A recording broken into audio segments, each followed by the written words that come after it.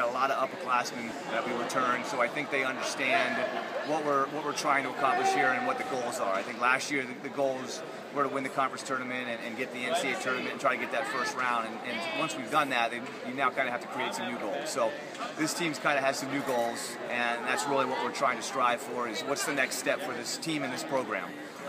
We've kind of made that one step. We now need to put ourselves in a good position to make that next step to be a top 25 team.